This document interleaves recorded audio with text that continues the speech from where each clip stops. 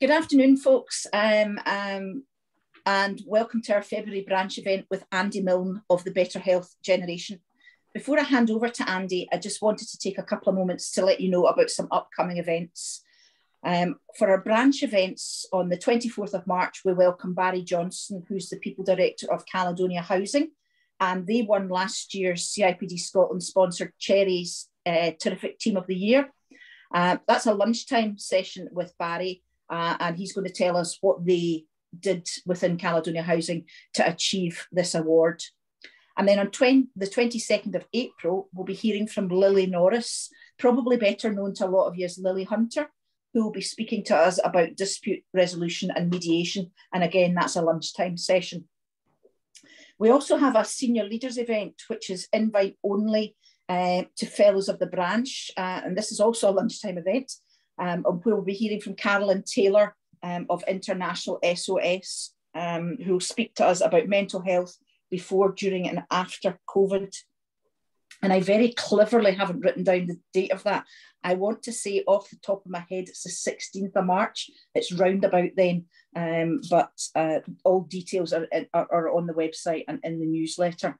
All branch fellows should already have received an invite, but if you haven't, or if you're a senior leader, sort of like people director level, who'd like to be included, then please get in touch via the branch email address, northscotland@cipdbranch.co.uk. This weekend sees the launch of our 2022 branch survey, and we use that information to help shape future branch programmes. A link to that can be found in our branch newsletter, which is coming out this weekend. If you don't currently subscribe to our branch newsletter, you can do this by going to the CIPD website and selecting branch updates. And I think it's one of the communications options on there, but you have to tick the branch newsletter to get that, as you do with all the other newsletters. And there are about 20, I think, that you can subscribe to if you want. Anyway, now that the admin's out the way, let me introduce today's speaker, who is Andy Milne, who represents the Better Health Generation. And they're working in partnership with Able Futures to deliver the Access to Work Mental Health Support Service on behalf of the DWP, which is the Department for Work and Pensions. If you've any questions for Andy, please put them into the chat and we'll answer them after Andy finishes speaking. So without further ado, Andy, I will pass over to you. Thank you, Judith. That's great, and good afternoon, everyone. Thank you for having me on the session today. We've also got Michelle Collinson on the call as well, who's our National Manager at the Better Health Generation. So as Judith mentioned, if there's any questions, please feel free to pop them in the chat, and we will have plenty of time as well for discussion at the end of the presentation. So just once again, thank you very much for having us, and hopefully for today, I'll be able to essentially explain a little bit more about our organisation, our partnership with Able Futures and the Department for Work and Pensions, and hopefully how we're able to provide your colleagues and employees with mental health support, which is all fully funded by the Department for Work and Pensions. So by formal way of introduction, I'm Andy Milne and I'm head of the Better Health Generation UK. So just to give you a quick bit of background into who we are as an organisation at the Better Health Generation, we're a team full of mental health nurses, general adult nurses, counsellors, occupational therapists, physios, nutritionists, psychologists, lifestyle coaches, etc. And we do work across a variety of different sectors. So we work within employability, we work within education, skills, justice, youth, sports, and also the corporate setting as well. So we deliver a lot of workshops, webinars, as well as sort of employee assistance programs to large organisations and small organisations. But for the purposes of today, as I mentioned, this is all fully funded, access to work service offer, which is all around focusing on helping to keep people in work and reduce sickness, reduce absenteeism, but ultimately improving individuals' mental health and well-being whilst they're at work and in their personal lives. So I guess just to give me a little bit of background as well, would anyone be able to just maybe give me a virtual thumbs up if possible, if you have maybe become aware of the Access to Work Mental Health Support Service before this call, or the communication was sent out, just so I can kind of gauge as to how many people may have heard of this before. So a lot of people may have heard of the physical disabilities around access to work, but maybe not so much around the mental health support service that is actually available alongside that as well. Okay, thank you. So what I'll do then is really just spread the awareness around what service offer is, and then I'll explain how an individual can refer themselves, and then we'll open it up any questions towards the end. So we all know that mental health can affect employee and apprentice performance, whether that be due to maybe anxiety, stress, depression, trauma, maybe bereavement, sleep challenges, maybe confidence, motivation. And then we throw in the impact of COVID-19 and how this has changed the way that we all work. It's naturally had an increase on the impact of people's mental health. And as we build towards the return to a workplace across Scotland, it's likely that this is going to trigger the need for further mental health support for your staff members. So from speaking to the delivery partners in England that deliver the Access to Work mental health support service across England and Wales, there has been a recent spike in referrals because of employees wanting further support now that they have returned to the office. And we want to try and help yourselves put the support in place to be able to prepare your staff and give your staff more options of support as the motion of returning to offices across Scotland becomes a little bit closer.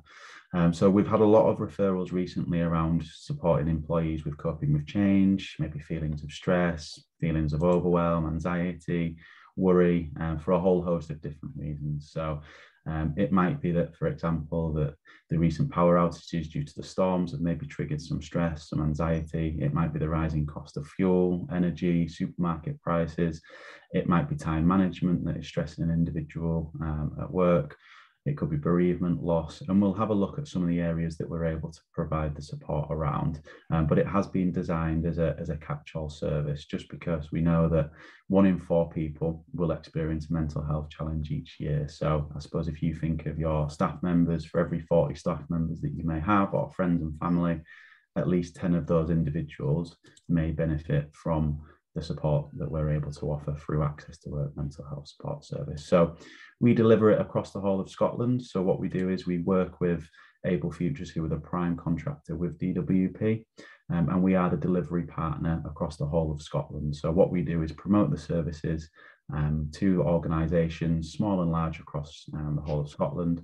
And then our clinicians are actually the ones that deliver the one-to-one sessions and support service. So England and Wales is also covered on Access to Work, but they are delivered via different partners. So we are the partner for Scotland. So DWP fund this service. So unlike previous Access to Work mental health support services, there are no shared costs once a company reaches a certain size, and referrals are completely uncapped. So there's no costs for the employers, the employees, or the apprentices to use and promote the services within their workplace. So as an organisation, as yourselves, you won't sign up to any contracts or any service level agreements. You simply help promote this service to your colleagues, to your apprentices, and across your organisation by sharing the information to let them know that this service is available if they so wish to choose to use it. So currently we're working with a large number of local authorities. So we're working with actually 26 out of the 32 local authorities across Scotland. We're working with universities, colleges, private banks, NHS, and private companies of all sizes, from those companies, large corporates with tens of thousands of hundreds of thousands even employees, through to literally self-employed individuals. So we're trying to spread the awareness really throughout Scotland that this support is here. I think it's safe to say that it has been, this sort of scheme and program has probably been DWP's best kept secret. So we are trying to change the awareness. It has been around since August 2018, but we've been working with Able Futures for the last sort of 6 or 7 months now, and we've been promoting this across Scotland with some good effect. So referrals have certainly ramped up because the awareness is getting spread now through large and small organisations. So we hope to be able to work with yourselves to promote the services to your staff so they have the option available to access the support. So as I alluded to, it has been designed as a catch-all service. So ultimately it is a self-referral process, but individuals can be signposted towards accessing the mental health support by maybe mental health first aiders, line managers, HR departments, wellbeing leads, for example. It can be built into staff inductions to let employees know that it's available. But really, we have all the marketing material, and we would hope to be able to support you with posters, flyers, maybe presentations to your staff members to make them aware, to try and sort of spread it across all of the different levels of organisation. So as it is a catch-all service, the eligibility criteria is quite wide. So as long as an individual is over age 16, are in some sort of paid employment, so that can be self-employed, full-time, part-time, temporary, permanent, or an apprentice, these individuals are able to access the service.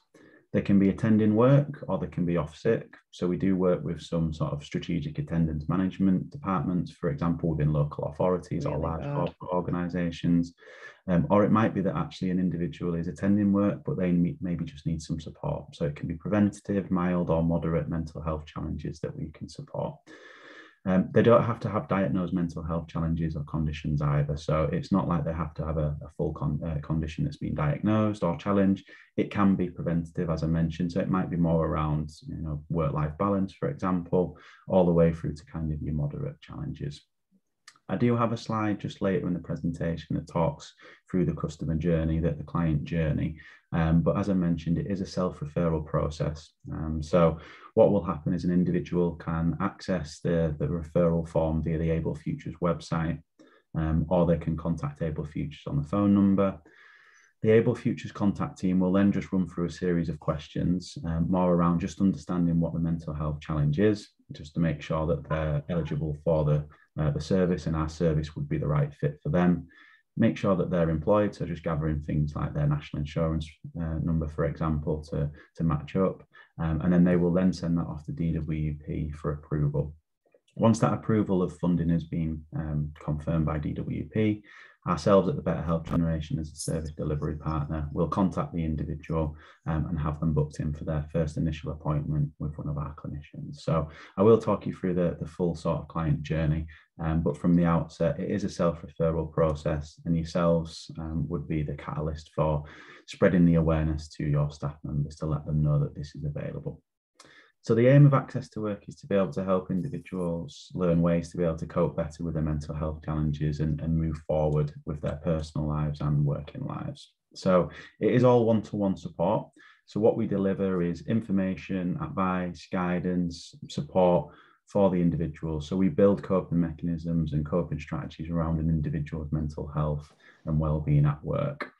So the one-to-one support will be provided by our occupational therapists, mental health nurse or counsellors, and it is a fully confidential service. So it is an independent service as well, which is sometimes help organisations being able to, sorry, I'm just getting a bit of bounce back.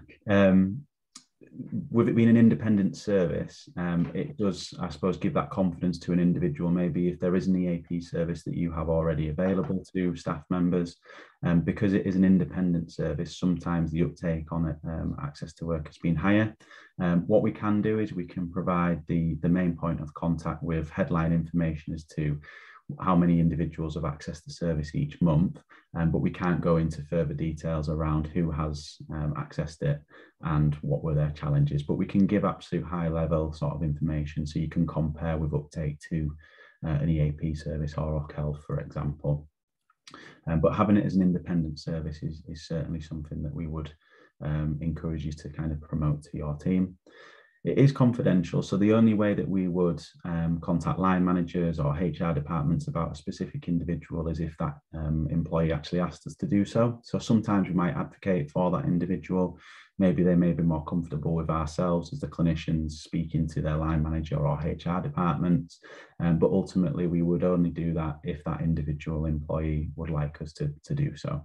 And it's all delivered remotely as well, which is one less barrier for individuals to access the support. So we'll run the sessions via telephone or Microsoft Teams, generally speaking, for the employee, but it's completely up to them which method they would prefer.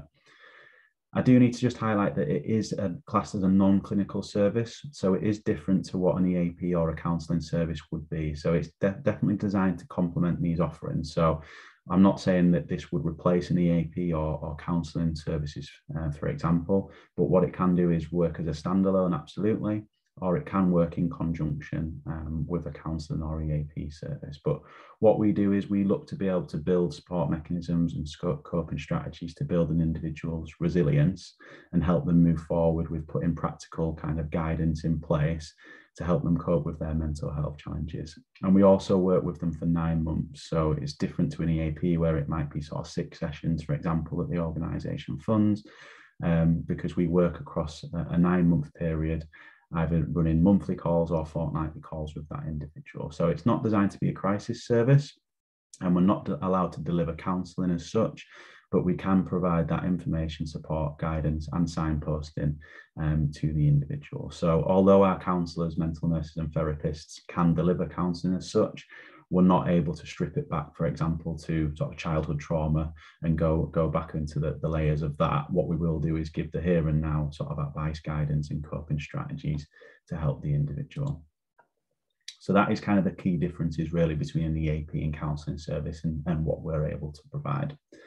So as you'll see on this slide here, there's a wide range of topics that our clinicians can cover to be able to help a range of mental health challenges. So in terms of referrals at the moment, they are varied, but stress, anxiety, sleep, overwhelm, and of course the impact of COVID-19 is generating quite a lot of referrals as such, whether that be the impact of returning to work, maybe for those individuals that have moved back into the office or are having to commute again or delivering face-to-face, whether it's the hybrid working or whether actually it's working from home and maybe the social isolation element that COVID-19 has brought.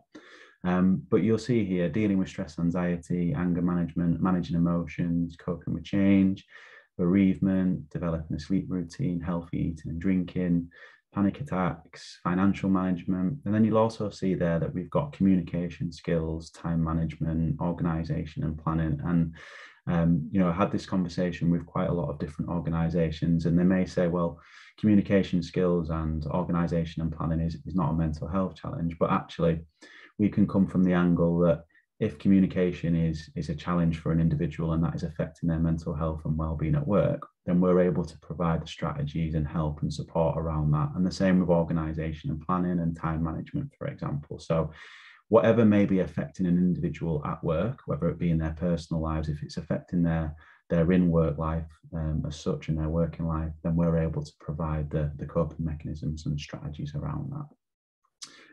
So how the sessions work from a 9-month point of view is they'll all be one-to-one. When we meet with the individual over Teams or telephone for first point, our clinician will meet the individual and they will get to know that individual, build the rapport with the employee, and then we'll create what we would call a support plan. So on that support plan, it will highlight for the next 6 months what we're going to work on with that individual. So we'll really try and get a good understanding of where that individual is struggling maybe, where they need a little bit more help. We will discuss some of the strategies from the outset that we'll look to implement, and we'll set that out over the support plan for the next 6 months. Then we'll deliver the interventions either monthly for up to roughly about an hour or fortnightly calls of up to half an hour, whichever the employee prefers. So it's all tailored to that individual, and it is really flexible. So it might be that an employee starts with monthly calls and then actually maybe they decide that they want more intense support, so they go to fortnightly calls, for example, or they may start with fortnightly calls and then taper to monthly calls. So it can fluctuate per month as well, just dependent maybe on what that individual's challenges are at that time. Once we get to the 6-month mark, we'll review that initial support plan, we'll assess the progress that has been made by that individual, update the goals, and then we'll identify any areas that we still need to work on. So maybe what coping mechanisms have worked, for example, maybe what's worked for their anxiety, but actually they've tried a couple of coping mechanisms and strategies, but they haven't worked. So actually we're then able to tailor the next 3 months to be able to provide some more strategies to support that particular area. Once we get to the 6-month mark and we've reviewed the strategies, sometimes what we'll do is go into kind of a light touch period. So depending on the progress that individual has made, the idea is that we'll get them to the 6-month mark and they'll have their own toolkit and they'll have all of the coping strategies in place to be able to take ownership really of their well-being. So what we try and do from month 7 to month 9 is try and hand control back to the participant to be able to empower them to continue to implement those strategies that they've learned. So the fortnightly calls or monthly calls can continue. That's absolutely fine if that individual would like to do so. Or it might be that they actually prefer to pull back on the support, and it might be that we just check in with the individual over a wellbeing check call. It might be that we text them, email them. We have a digital online hub of information as well, that they're able to access a variety of different resources. And we also have a digital health solution called Your Health Plus, which is the Better Health Generation Zone app, which is all around providing activities, psychoeducation and support for people in work. So we will also give the individuals the app that they're able to engage with at any time. So we can tailor it off and taper if that individual has all of the tool in their toolbox, or we can continue with the fortnightly or monthly calls. And again, it's all tailored to that individual as to what is best for them at that time. So here we have a summary of the whole service and the steps that customer journey that the individual would take. So on the left-hand side here, you'll see that they will call Able Futures or complete an expression of interest at ablefutures.co.uk. The contact team at Able Futures will take them through the eligibility criteria, ensure that they're eligible for the programme and the services that we're able to provide are the correct fit. At this point, 99.9% of applications that get submitted to DWP will be approved for funding, because what will happen is if an individual applies for the programme, when they speak to the Able Futures contact team, for example, and if they said that they wanted counselling and counselling was what they were looking for, at that point, we would let them know that this wouldn't be the right service for them, for example, and we will help signpost them to other support, whether that be internal EAP that they may be able to access through yourselves, if that organisation has that on offer, or whether it's other more local sort of areas of support and support organisations that we can signpost them to. So we just have to stress really at this point, when we speak with the individuals, we'll explain exactly what the service is, check their eligibility in terms of employment, and if so, we will submit that to DWP. So once the funding's been granted, we will contact them, and then we will set up the first appointment, create the support plan with the individual. Normally the first call is around 45-50 minutes, create the support plan, and then we will send that off to DWP just to ensure that the individual can start the process. And then we will have the fortnightly and monthly calls through to the 6-month mark, review the support plan, and then potentially go into the light touch period on continue for the full 9 months of support.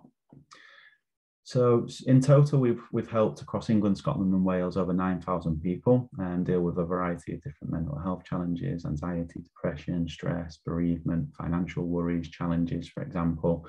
And just as importantly, we've worked with a really diverse range of employees and apprentices from hospitality, healthcare, education, at all levels of an organisation as well. So we'd love to be able to help you promote this, to your colleagues, to your apprentices, to your partner organisations, maybe even friends and family that are in work across Scotland. They will also be able to access this service. So because it is completely independent, really, we just ask that organisations are able to spread the awareness as far as possible. And it is something where there is no catch, there is no cost, and it is just around spreading the awareness for people. So we have pre-made emails that we can forward over to yourselves for you to be able to distribute. We have marketing flyers, posters, intranet content that can go in newsletters, for example. So we try and make it as easy as possible for yourselves to launch.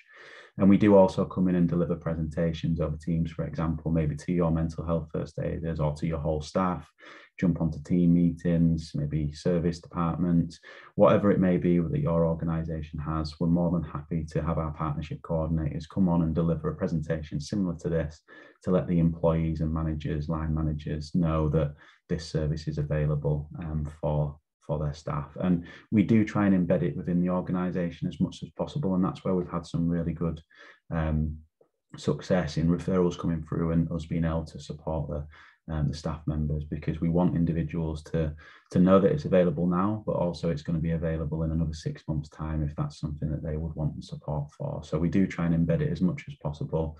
We have our partnership coordinators who will report for yourselves to the point of contact to let you know how many referrals have come through, so you can compare that maybe to other services that you may have on offer. But ideally, we're there to support. We want to be able to support individuals, and we're just trying to spread as much awareness as possible. So I'll just put the contact details here of the Able Futures free phone number that your employees are able to contact. And then the Able Futures website is on there as well. And I will pop it in the chat function too. So what I wanted to do really is just leave plenty of time for some Q&A really, so I can sort of address any comments, any concerns, any questions, or if you want me to reiterate anything around the eligibility criteria, please just let me know.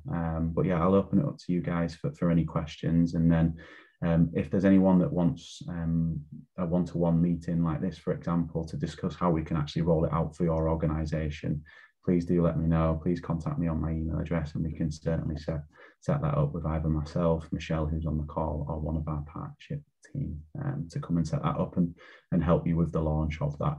So I can see there's been some comments in chat. I haven't had a chance to read them. Judith, I don't know if there's any questions that have come through. We've got a couple, Andy. First one, well, thank you first of all for that. I mean, like I say, I think it's you've said to me a few times it's the best kept secret what's available, and I think you've opened all of our eyes in your presentation. It's a question from Angela. She's saying, asking, is an assessment used to help determine where a person is struggling? So yeah, so what we would do is on the initial contact with that individual, what we would do with the clinician is that they will just try and understand really what the challenges are. So they're not going to take them through, for example, a full kind of biopsychosocial assessment where they'll look at all different areas, but they will have I guess more of an informal assessment. So they'll ask the individual to just let that clinician know where are they struggling, and then they can then support that individual over the 9 months and create that support plan. So it will fully be tailored. But yeah, it will be an informal assessment, I suppose, but not an assessment where there's a mountain of questions. It'll be a conversation driven to try and understand where we can help that individual. And then we will then lay out what we feel and what they agree and what they feel they would like to work on really on the program. So it's all kind of person-centered the way it's delivered. Okay, great. Now, there's a question from Mandy, which Michelle has actually answered, but I'll just reiterate it just in case everybody hasn't seen the chat. Mandy's saying she's so glad to hear of this possibly life-changing service. Can people self-refer, or can HR managers refer? And Michelle has come back to say that this is for self-referral. And then Hannah's asking, is the process map available to download from the website? It's so useful for employees to see the steps, she thinks. Definitely, yeah. So what we can do is we can send that out. So we can send the presentation out, and also we have plenty of marketing flyers and materials and posters where the process map is in there as well. So I don't know what might be the best way, Judith. Would it be to send it over to yourself to send over, or if you do that, we can send that out. Yeah, we can send it out to people who've signed up. Yep. The questions are coming thick and fast now. No, that's all right. Which is great. It's Mandy saying people may think this help is for people with more severe mental health issues. How do you overcome this? And do you work with community mental health teams?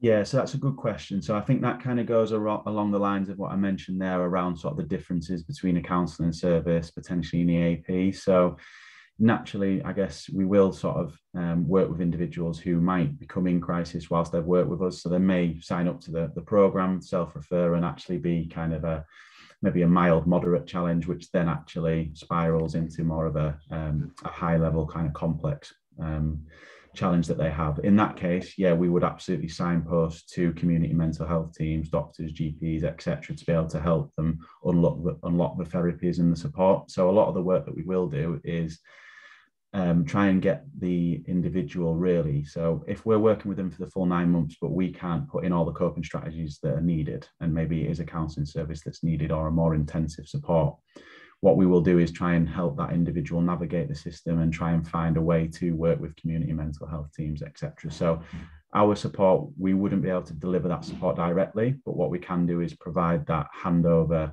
that warmer handover, and navigate the systems essentially to be able to get them to unlock the other support services. So we couldn't deliver it ourselves on this just because of the parameters of the contracts, but signposting is a big part of it to make sure that the individuals do unlock that. And I suppose same with local support groups, for example. It might be that an individual's made really great progress over the 9 months with us. Actually, they're a mild kind of challenge, but actually there might be longevity in there for us to be able to signpost them and connect them to other support groups once they've finished the 9 months. So they've actually got a continuation of support there in place once our one-to-one support finishes. So it's all really about setting that individual up for success in the long term once they've finished the 9 months with us. So we're not supposed to obviously take crisis calls, but if an individual we're working with is in crisis, clearly we're going to be able to support that individual. But the way that we would kind of promote it, or hopefully you can promote it to your employees and apprentices, is that it's mild, moderate, kind of preventative strategies and clients that we're kind of looking for this service. But clearly, if that does escalate, then we will provide the support for them, of course. Okay, thanks.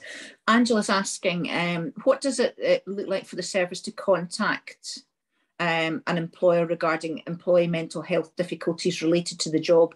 Is this confidential, or is the employee named? And do employers typically follow recommendations? Yeah, so it is fully confidential. So the only way that we would reach out to an employer is if that individual employee asked us to do so. So there would be no way that an employer would actually know that we're working with that individual unless the employee has asked us to do so. So sometimes if the employee does want us to advocate for them, or maybe come into one of the meetings with a manager or employer, then we can do so. So we might discuss things such as sort of wellness action plans. We might discuss, stress risk assessments, for example. There might be a variety of different areas where we can kind of broker that conversation with employer and employee. But that will be down to the individual employee, because we will never contact the employer unless we're asked to do so by that individual as such. Okay. A lot of people commenting on how good it is to hear about this, and the fact that they didn't know about it, and the fact that it's a much needed service. Laura's saying, are employers able to get regular feedback reports, see how employees are progressing if employees are in agreement? And she's put in brackets there just to cover any data protection issues. Yeah, so again, it would just be down to that employee. If they wanted us to do so, we can absolutely sort of set up a call or provide an email, with high level kind of information. We're not going to be able to go into the kind of the what or the whole whys and the wherefores, but we can absolutely give high level information. But again, that's just down to the individual employee, really, if they would like us to do so. But yeah, we can. But again, it just all sits with the employee. And I think that's probably the benefit, as when I kept on alluding to the independent part, that sometimes, and wrongly so, employees may associate an EAP with the organisation because they're procuring the services and buying for the services, or internal occupational health, for example. Because this is fully independent, it does encourage a lot of employees to access the service as well because of that reason. But absolutely, if it all really, the power sits with the employee, really, is what I'm kind of sort of trying to say and stress. But yeah, we will speak to line managers. Sometimes being able to advocate for the individuals is a really powerful tool that we can do. Yeah. And this maybe kind of runs into that. It's from Vicky saying it's great to hear about the service, certainly a much needed service at the moment, and she wished she knew about it sooner. Can family members do the referral on behalf of the employee if they're finding it difficult? So they can help them through the process, but Able Futures would need to speak to that individual. So they can be alongside them, absolutely. They could fill out the expression of interest, for example, with them, and be there when Able Futures call them to discuss it. So they could, again, I suppose, advocate for them, but the individual who is getting signed up would absolutely have to give their consent and be there, really.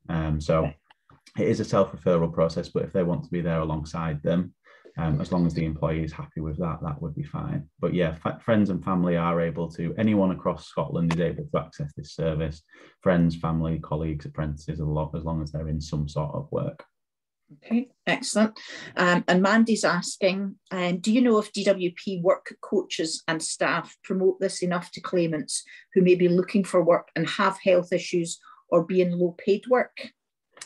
Yeah, so I've delivered sort of numerous sessions such as this to DWP staff, both for themselves to be able to access it as well, but also their colleagues that, they're maybe service users that have moved into work just recently, or we work with the DEAs as well. So they should be aware of it.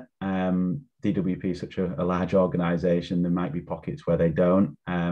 So if you do have any links that you would like us to discuss that with, then we're more than happy to coordinate and connect with them. But yeah, we have delivered to all kind of the service area leads and the DAs across Scotland, but there'll naturally be some maybe that aren't aware of it, even though I suppose it is DWP's service. So anything we can do to be able to help connect, we would absolutely do so. But yeah, they should be aware of it, but maybe it's not utilised as much as it could be. Yeah. I mean, that's it on the questions that have come through in the chat, Andy. I mean, I think just reading the chat, I think it's one of these things, like you say, it's the best kept secret out there. And I guess if we can do our bit and flag it up as a resource to say to people, have you heard of this? Yeah. Because I suspect loads of people haven't. And sort of start the ball rolling that way even. But I mean, I don't know if anybody else has. I mean, if you want to unmute yourself and ask a question directly, then feel free to do that. But I mean, other than that, Andy, thank you so much for your time. It's been an absolute eye opener. Not just for, I mean, it was an eye opener for me when I spoke to you the first time. And I think seeing what's available. And it's so seldom you get something now that is fully funded. I think you're speaking to Scotland, so obviously not stereotypes, but I mean in terms of the fact that it's fully funded, and it's just getting the message out to people that it's there, and it's available, and to make use of it if they're in the unfortunate circumstances that they need it. But listen, thank you so much for your time. Really appreciate it. Thanks to everybody who took part, and some really good questions. And I think it really has. I mean, that's only been sort of 40 minutes, something like that. But in that 40 minutes, you've raised everybody's awareness to a level that it just wasn't there before. So I think that's definitely been worthwhile. Thank you. Yeah, and thank you for inviting me in. And I just, I hope we can provide that support. And I do promise there is no catch, there's no cost, there's no invoices that's coming anyone's way. I do promise you. It's we get a lot of people saying it's what is the catch, but I promise you there isn't. It's there to support, and it's all fully funded by DWP to essentially keep people in work and reduce those people going on losing jobs, or obviously sickness and absenteeism. So yeah, if anyone's got any questions, please feel free to contact me directly. If you'd like the marketing material as well, just drop me an email, and I'll also send the marketing material to yourself, Judith, hopefully. Yeah. Brilliant. That would be great. But yeah, more than we can send that out, and the recording will be available. Somebody smarter than me does what's the word? I can't even think of the word. Downloads it and then uploads it onto YouTube. That's way beyond my technical capabilities. So that will be available in a few days' time, and that's got all your contact details on it as well. But I'm sure people will have scribbled down your email and your phone number and things like that. So like I say, Andy, thanks again for your time. And thanks to everybody for giving up some of their lunch break to take part. I hope to see you all soon. Thank you very much. Thanks. Take care. Thank you. Bye now. Bye. Bye.